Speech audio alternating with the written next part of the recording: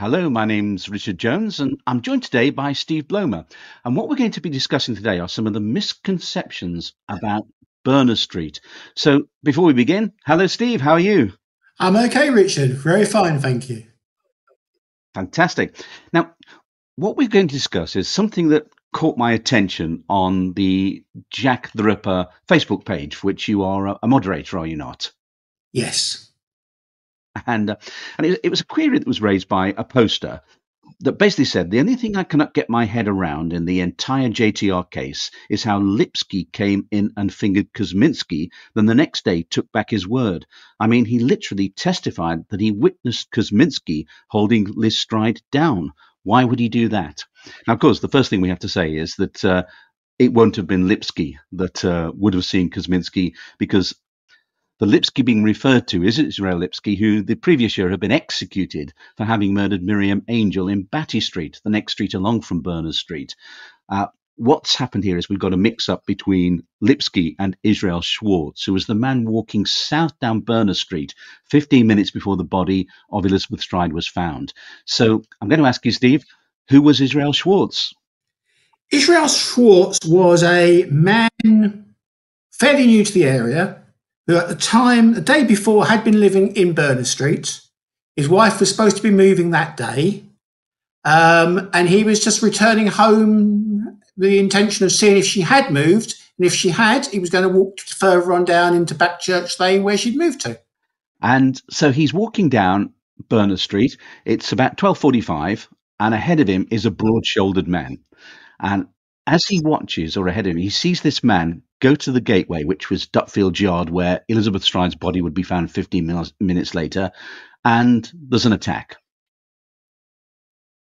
Yeah, one of the problems is, Richard, that we've got two separate accounts of this. One of them is a newspaper report from the Star, and the other one is the police report. Well, we haven't actually got the police report. What we've got is Swanson's summary of the police report, and there are some significant differences between them. For instance, in the police report, it says that Schwartz turns south from Commercial Street. Then he sees a woman at the gates, and then he sees a man in front of him who's talking to her.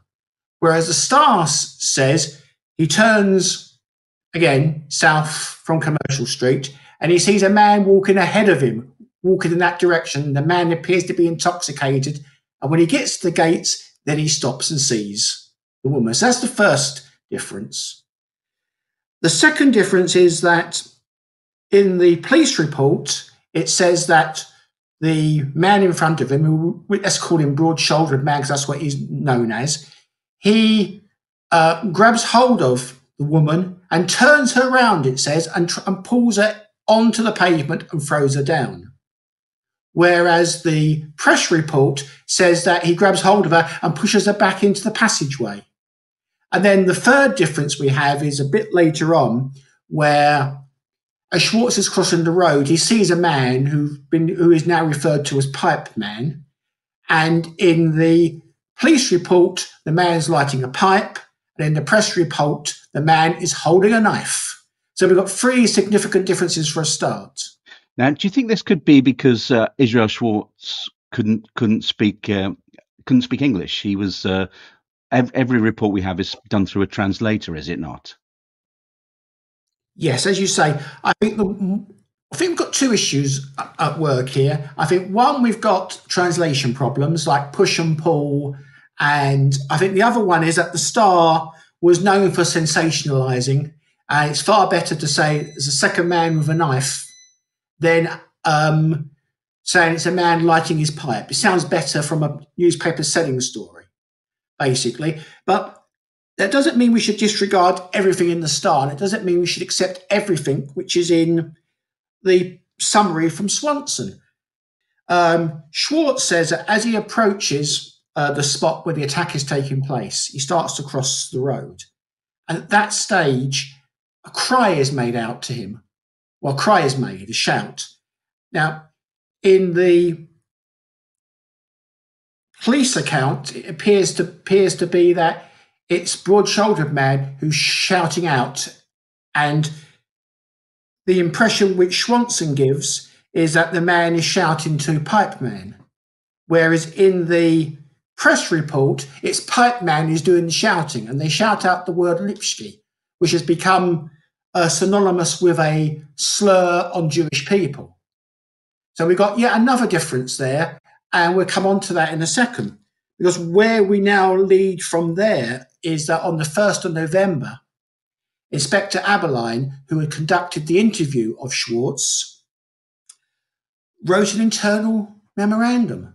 And in that memorandum, he said that Schwartz could not be sure who the shout was aimed at, but it appears to be pretty clear from what Aberline is saying that the shout comes from Broad-Shouldered Man, not from Pipe Man.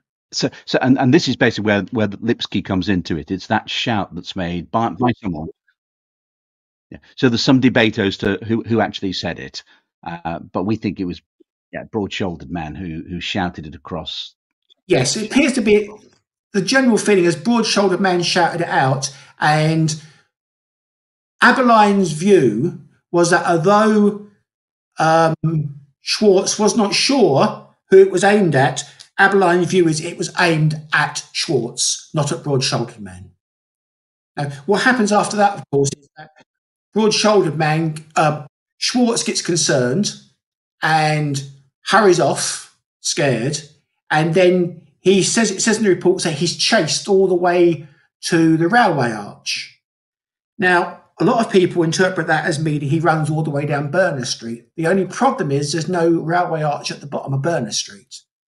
So either he takes a detour at the bottom of Berner Street and goes left, and then goes on down, or he turns right into Fairclough at the bottom of where Pipe Man was, turns right there, and then goes down Backchurch Lane. Now, he says, the reports say that he's chased. But then we go back to Aberline's internal memorandum, and Aberline says that Schwartz actually isn't sure if he's chased at all. All he knows is that the second man was also moving away quickly and running away. But he doesn't know if the man was chasing him or was just disturbed and concerned himself and trying to get out of the situation. So again, we see there's more changes, more differences. The problem is we only have these two reports, and they're not spot on. They disagree with each other, and they also, to a great extent, disagree with the internal memorandum given by Aberline a month later. This, of course, is one of the big problems with the Jet the Ripper case. So many reports, so many newspaper articles contradict one another. Mm. All the time. The other thing that was in that original post was that he fingered Kosminski. Now, this seems to be referring to the fact that Kosminski was identified at the seaside holiday home later on. But of course, we don't know that he did finger Kosminski, and he certainly didn't finger Kosminski the next day. No, this is a situation of someone putting 2 and 2 together and getting 5. I mean, those of us who suspect that the murderer was Anderson's suspect, i.e. someone who was called Kosminski, believe that it's a good possibility that Schwartz was the person who saw him, but we don't know it's Kosminski he saw. This is just going too far. He saw someone attacking Stride, and it's possible that he then later identified this person at the seaside home. But we can't be sure it's him. It could be the vendor, or it could be someone we just don't know is the witness. The poster was jumping the gun, basically, and putting 2 and 2 together and getting 5. Can I interrupt there and just say that the Lavender in question was the man who saw Catherine Eddowes talking with the man outside Mitre Square? Yes, indeed. And of course, the thing is that he doesn't finger him one day and then repudiate it the next. We've got no idea of when he identifies this. If he is the witness, we've got no idea of when he actually identifies the suspect. All we know is that once he's identified him, he finds out that he is also a Jewish person and refuses to testify. And that's it. So what we're getting here is wishful thinking, I would say. And of course, we don't know that the police witness was Israel Schwartz. No. I mean, there's a good chance it was. I mean, I did an interesting talk on this a couple of years ago on Casebook. And he's a good he's a good bet for being the witness, but he's not the only one. And, I may go for him today.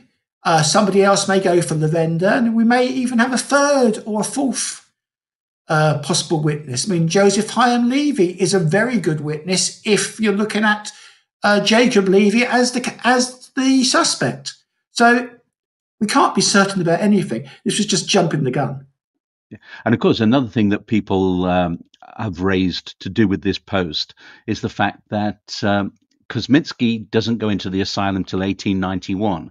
So therefore, what's he doing? Why does he suddenly stop murdering after Mary Kelly's murder on the 9th of November, 1888? Do you think he does stop murdering? Because we have to remember there are 11 Whitechapel murders, and there were further murders in Whitechapel after Mary Kelly's murder. I do not believe the killer actually stops. We have several more on the list, don't we? As you mentioned, we have the Rose Mylett case, but I tend to disregard her. We have Alice Mackenzie, who I personally think is a very good candidate for a Ripper victim. Although the wounds are very superficial, they are also very similar in design to the minor wounds on Mary Ann Nichols. The minor scratch wounds are very similar, and the intent is the same. The intent is the same, I have no doubt at all, just not done so well. So we may have a gap from November 88 until the middle of 89. We've then got a very long gap, and some stage around, the thing is, we don't know when this identification takes place. What we're told is that after the suspect has been identified and knows he's been identified, there are no further murders. So I believe he may have been identified in the middle of 1890, which is assuming that Kosminski is the suspect, when Kosminski apparently spends 3 days at the workhouse and then is released back to his family. It just seems a little bit coincidental, shall we say, because it fits in with what Swanson says, that he is released back to the care of his brother. And indeed, Aaron Kosminski is released back to the care of his brother Wolf at that stage. So, I mean, Alice Mackenzie, there are similarities as well, Alice Mackenzie and Elizabeth Stride, in that it's the throat's being cut in both cases. Yeah, I mean, the main similarities, I think, the throat's been cut, but what I see there is that we have a killer who is attempting to repeat the abdominal wounds. This is why some people say that, oh, it's a copycat, because they're mere shadows of the former. I'm not so concerned with the major cuts. It's the smaller cuts on the side, scratch-like marks, which are very similar to the marks we see in Mary Ann Nichols. Now, it's possible that for some reason the killer, having been inactive for 6, 7, 8 months, is very unsure of himself. This would be very true if the killer is not a professional who is used to cutting things up. He's just unsure of making the stabs, very hesitant. We must also remember that if we take the police evidence for the Mackenzie case, then it's very high probability, or while the killer is killing her, there are 2 policemen talking further up the road, and surely the killer can hear these 2. So he's possibly flustered, he's rushed for time, and he just commits something which is a pale imitation of previous ones, or it is a copycat. You take your choice. And of course, the other thing is there are those who think that Elizabeth Stride wasn't a victim of the killer we now know as Jack the Ripper. Oh, yes. I have many days debating this with people.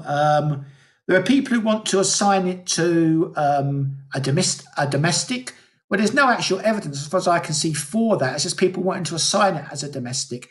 There are people who do not want to accept that Stride is a Ripper victim for various reasons. Some of these being it's just the fact that the throat is cut.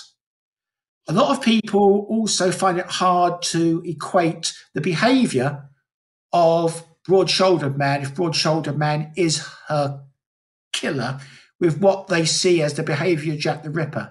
Because this is a man who obviously is not concerned about what's going on around him at all. He just attacks, and a blitz attack. There's no planning involved from what we can see from Schwartz's account.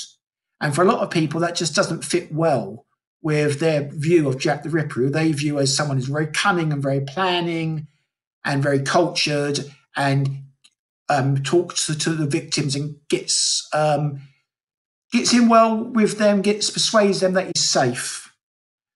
To the extent we see some researchers accepting that Stride is a Ripper victim, but then postulating that, in fact, Broad-Shouldered Man is not her killer, that he's somebody just having an argument with her, throws her to the ground, goes off, and then the killer comes along afterwards and kills her.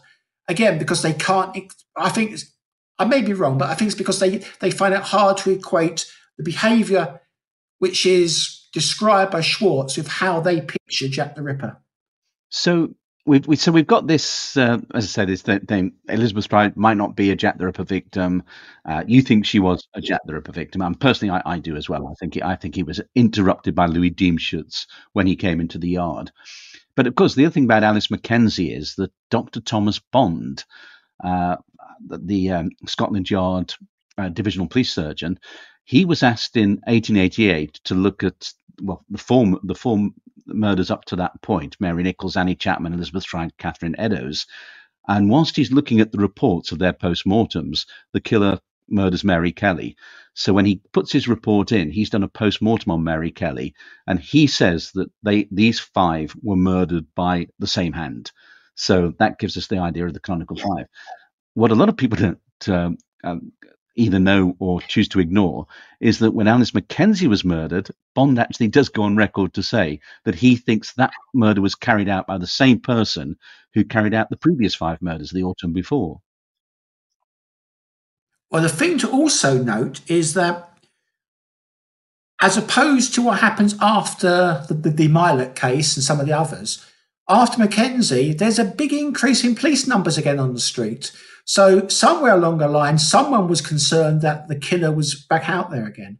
And the police numbers are increased for a few months. And then when nothing else happens, they drop off again. But I would like to just mention here, you say you believe that Diemschutz disturbed the killer. I don't. I believe that the killer was disturbed just, as he was committing the crime, in that Schwartz saw him. At that stage, he just cuts the throat to silence the victim and walks away. That's a different take on it. And, either is perfectly acceptable, I think. Yeah. And do you think he was linked to the so-called pipe man who was across the road? Do you think there was a connection between the two? No, I think pipe man is another bystander. I think it's another bystander. And I think we get this from later on after the Stars published their initial story, they then have a follow-up, which says that following Schwartz going to the police, a man has been arrested and they're still investigating him. And then it adds that the police do not wholly believe the man's story. Now, a lot of people interpret that to mean that the police at Lemon Street do not believe Schwartz's story. But if you read it through, it's talking about Schwartz, and then it goes on to this man who's arrested. And then it says the police do not wholly believe this man's account. So I suggest the person they don't believe is the person they've arrested. And that person is either pipe man or broad-shouldered man. So it's a question of which one of the two. But I think pipe man is completely innocent. I think he's just another bystander who panics. There is a school of thought which says that pipe man is an accomplice of broad-shouldered man. And there's a further thought of school which says that broad-shouldered man is just the attacker, the initial attacker who, for some reason, maybe he's in the club and she's in the way and just throws Stride to the floor. He goes off, and then pipe man comes back, and it's pipe man who's the murderer. There are some people who suggest that pipe man is Kosminski. It's a merry-go-round, Richard, unfortunately. You get on and get off where you like on that one. But my own view is that pipe man is completely innocent, and that when the Star reports that the police don't wholly believe the man. They're talking about the man they've arrested, who is one of the two men who is mentioned by Schwartz. And of course, one of the things about Schwartz is that obviously he's seen an attack on a victim 15 minutes before that victim's body is discovered. And yet, as far as we know, he wasn't called as a witness at the inquest. Yes, very complicated. It gets even more complicated when one looks at a report sent first by Anderson and then which was sent upwards. Warren then sends on a further report to the Home Office, which actually states that he gave evidence at the inquest. Now, clearly there's no record of that, and the fact that he's not even mentioned in the summing up would suggest that it's not even given in camera as such about the press there. I think, though, it's not beyond the realms of possibility that Baxter actually spoke directly to Schwartz himself with a translator there and looked at the evidence he gave. And then the police possibly said, we'd rather you didn't call this man for whatever reason, because we think he's seen the attacker. It's up to you as coroner, obviously, to decide whether or not you think his evidence would add to the jury reaching their conclusion. And I don't think he actually does add anything, because he doesn't add a name. The time is roughly the same time, and the cause of death is the same, so he doesn't actually add anything by him appearing. But there are many people who argue that him not appearing means that nobody believes him. Well, it's pretty clear that on the 1st of November, Aberline still believes him. A couple of days on the 6th of November, when Anderson sends off Anderson and Warren are sending off reports higher up, they still believe him. So there's no reason for Baxter not to believe him unless Baxter's actually spoken to him. But this goes on and on and on. And if you go on any of the forums, you will see it being debated most weeks, with people for and people against him being called. And do you think he was, when do you think he came forward? Because obviously he did come forward. When do you think they located him, or did he come to them? I think he came forward very quickly afterwards. Having heard about it, I think he came forward possibly because he thought he may have been seen in the area by Pipeman, perhaps even, and wanted to come forward and clear himself and say this. So he came forward obviously very quickly. Perhaps when he got home, he told his wife about it and sort of, I've just seen this person being attacked and somebody chased me, or I think somebody might have chased me. So I think he comes forward very, very quickly. He obviously finds somebody, he goes to the police, a translator's arranged for him basically. And then the Star contact him straight afterwards. Within a couple of days, Richard. That's when, he's given both interviews, I'm pretty sure, within a couple of days of the attack taking place. Yeah. So he's come forward and obviously he didn't think, or as far as we know, he didn't finger Kosminski. He just fingered a suspect that he'd seen. He might possibly have been the witness who was called in to identify Kosminski at the seaside home. But what's interesting there is 1891 is when the identification supposedly takes place at the seaside home. And a lot of people then say, well, Kosminski can't possibly have been Jack the Ripper because he was a harmless lunatic. He picked bread up out of the gutter. He wasn't the sort of person the women would go with and feel secure with. But you've got a problem with that as well, haven't you? Yes. Well, where do we start? Let's start with the first bit about he's not the sort of person women would go with.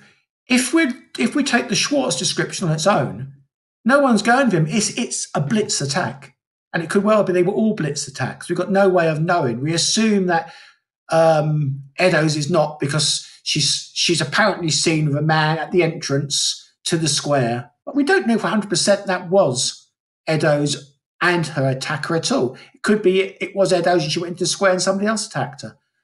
So that's one thing. The second point, of course, is that the descriptions of Kosminski being completely harmless, imbecile, mad person are all from 1891. We can't, I argue, extrapolate back to 1888. All we've got are his admission papers. His admission papers have 2 dates on there. There's the initial date of when, an answer to a question, date of first attack, and it's 6 months. This is then, some say corrected, I would say clarified, in red ink to 6 years. Depending on which illness he's suffering from, that is not contradictory. Some forms of schizophrenia, you might have your first attack 6 years before, then you have periods of, I won't say full remission, but you have better periods as you progress. So it could be that, in fact, when they gave the six months, they talk about when this last attack started, which surprisingly enough, if you backdate it, is to just after the 3 days at the workhouse in the middle of 1890. 6 years would be when he may have had the first attack. We also have a situation here. Let's play devil's advocate now and say that Kosminski is not Jack the Ripper. Well, then his family tried to have him committed in the summer of 1890, and they failed. They try again in February 1890. The informant in the first case is his brother Wolf. The informant in the second case is Jacob Cohen. Jacob Cohen is probably a work colleague of Wolf's. He's also possibly the brother of Wolf's wife. And if he is the brother of Wolf's wife, then he is also first cousin to Aaron. But it's him who gives the information about eating out of the gutter and having not worked several years. And it may well be that having failed to have him committed in 1890, they exaggerate his condition possibly, just to make sure that they get him out of the way. Because we do know that the family, he's staying with one of his sisters at the time. We do know that they're about to have a child. So it may well be that this is all done just to make sure he's locked away. That's playing the devil's advocate, saying that he's not Jack the Ripper. If he is Jack the Ripper, then he's identified some 6 months beforehand, probably. And the family, I would suggest, if that's the case, have come to an arrangement and decide to have him locked away because they can't control him anymore. And of course, the Kosminski of 1891 might not necessarily be the Kosminski of 1888. We do. I mean, for example, we do have a court case of him in 1889, don't we? When he's accused of having an unmuzzled dog. We do. I was just about to mention that. Yeah, he appears at the court case. Yeah, I shall. In December 1889, he appears in court for walking an unmuzzled dog, which he is stopped by a police officer in Cheapside, I believe it is. We've got several reports of this in the press, but they're all minor. There's 2 major reports. There's one in Lloyd's Weekly. Now, the one in Lloyd's Weekly is written in the third person, and it gives the impression that a brother, doesn't say which brother, but we assume Wolf, because Wolf was one he's been closest to, speaks on his behalf. And he speaks on his behalf apparently because Aaron is not capable of talking. That's the impression it gives, and that's the impression people who are anti-Kosminski make. We then have the City Press report. The City Press report is part verbatim, and it makes it pretty clear that Aaron Kosminski is talking for himself. So why is his brother there? His brother's there apparently because of a problem over his name and address. It's, although his name was Kosminski, they went by the name Abrahams. And when I believe that the brother is just there to clarify that in fact is the same person, that he actually is. Abrahams and Kosminski, the same person. And when asked about it himself, Aaron says, I goes by Abrahams because Kosminski's hard to spell. That doesn't sound like somebody who is not capable of communicating or having to have someone else talk for them. When he's fined, he also makes the case to the bench that he can't pay today because it's the Jewish Sabbath. So he's given till the day after to actually make the payment. Again, this is not the impression people who argue against Aaron and saying he's too unfit to do anything like to make. But it's obvious that he appears in court in December 89 and he doesn't appear to be mad in court or unable of defending himself. If he was that bad, surely the bench would have had him committed there and then if he was a danger. This might seem a silly question, but do we know whose dog it was? Yes, apparently he says it's Jacob's dog. Now, we don't know if that's Jacob as in first name or Jacob's as in second name.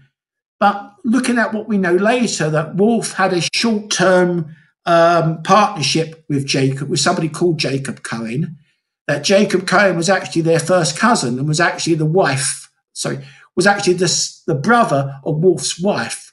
It may well be that he's walking one of Jacob Cohen's dogs, but we don't know for sure because Jacob does appear to have been based mainly in Manchester, but it's also possible he came down to London as well. We just don't know where he was at that period. The impression I get from that court case, he strikes me when you read it, he comes across as a bit cocky. He's got a bit of, I wouldn't say contempt for authority, but he's a bit of a cheeky chappy in court. He's making these statements. Yeah, so he comes across as a cheeky chappy. He's not the figure that some like to portray him as someone who just sits there and can't talk for himself. That's obviously not what the City Press reports. And this is the problem when you have only one or two press reports and one's in the third person and probably written by somebody who wasn't actually there, and one's part verbatim, which probably was written by somebody who's there.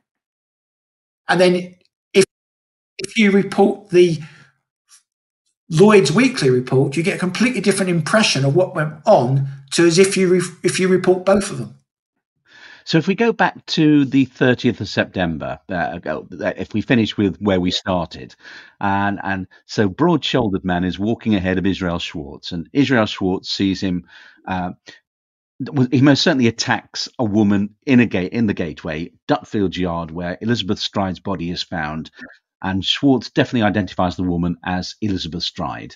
Yes, he's taken to the mortuary and he identifies her at the mortuary. So he probably did see the early stages of Elizabeth Stride's murder, and we've got the presence of the other man across the road, who's ever after known as Pipe Man because he's lighting his pipe or in the doorway of a pub, and Pipe Man then appears to. Well, according to one report from Schwartz, or one translation, he appears to chase after him.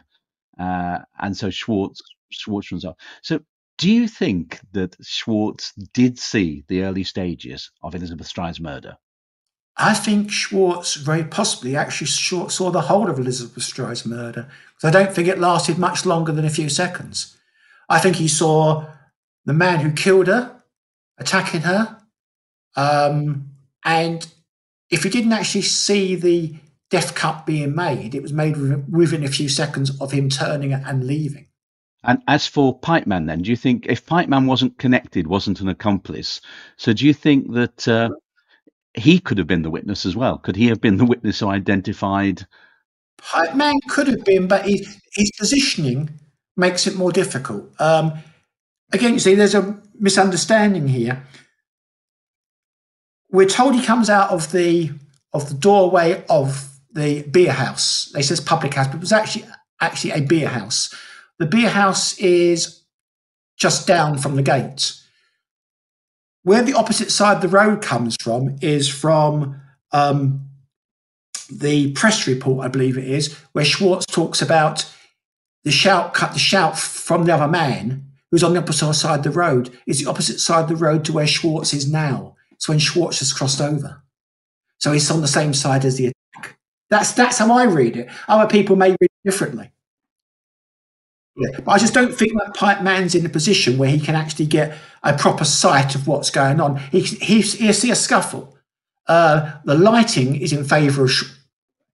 The lighting is bad, full stop, but it's in favour of Schwartz, where Schwartz is crossing, rather than pipe man, who's 20 or 30 yards away. Whereas Schwartz is probably 3 foot away. Yeah. Do you think Pipeman actually saw the attack, as in noticed the attack, or do you think that he just saw Schwartz hurrying across the road or hurrying out of the way? I think he would have seen the attack. I would have think he might not have seen. He wouldn't see as much detail as Schwartz saw. He would have seen some sort of altercation. He probably heard this shout being thrown out. And of course, there is debate as well over what was actually said. I mean, the general view is it was Lipski, but it doesn't have to have been. It could have been something which sounds like Lipski. Some people over the years have suggested the shout was actually Lizzie, as in Liz Stride. I myself have postulated that it's actually the Polish word for mind your own business, stop being nosy, which is Rozipski. I probably pronounced that terribly, but again, they've all got sounds that could be said. Now, one must be fair here. It says that the majority view and the view of Schwartz himself was that the word used was Lipski. So unless we've got real reasons to go against that, we should keep with that, really.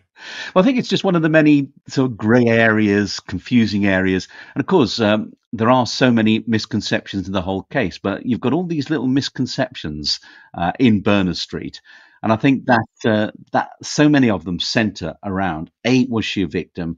And B, what was Schwartz reliable in what he saw? So do you think we can, hand on heart, say that Schwartz was a reliable witness?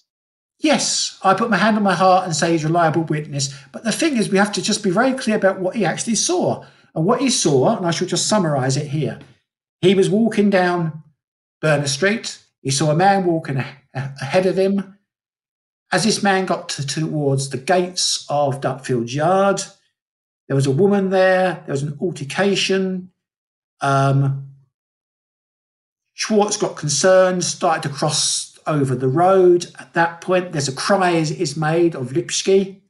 Schwartz then gets really concerned and starts to leave the site as soon as possible. And he's then, as he's leaving the site, he's aware that Pipe Man, who he's got to go past, is also leaving the site quickly as well. I think that's basically it. Those are the actual facts. Everything else is supposition and invention. Well, Steve, it's been fascinating talking to you again, and no doubt we'll be discussing more and more about this case in the months and even years ahead. So thanks for joining me, Steve. That's my pleasure.